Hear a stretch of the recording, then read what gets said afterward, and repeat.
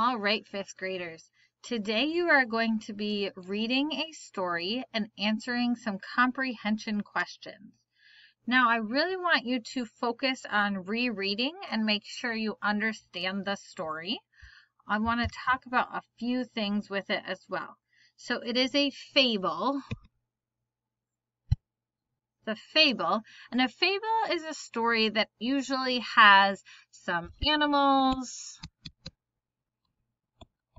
Those animals are usually talking like people, and then there is some sort of lesson at the end.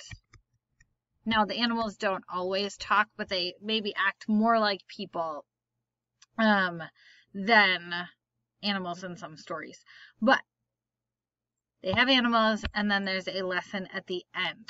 So you will read this fable, and then you'll answer the questions down here at the bottom. So, circle two words with R-controlled vowel R, as in car.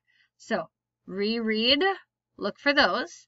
Then you'll underline three words with the R-controlled vowel or, as in for or more. All right, so those are the two different types of vowel sounds you're looking for. You're circling and underlining. What good turn did the animals do for each other? Because the moral is one good turn deserves another. Now, I will tell you that a good turn is like a good deed or a kind and friendly and helpful action. So what kind thing did the animals do for each other? Number 4, picture these actions in your mind. How did picturing these actions help you better understand the moral of the fable? So, being able to make mental images is something we've talked about before.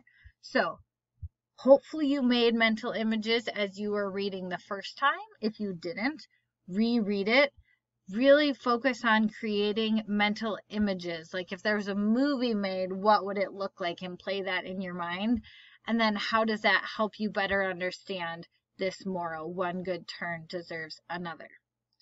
All right. So, just do your best. Make sure you are really answering those questions with more than just a couple of words. Be as specific and detailed as you can. And let me know if you have questions, as always. Good luck.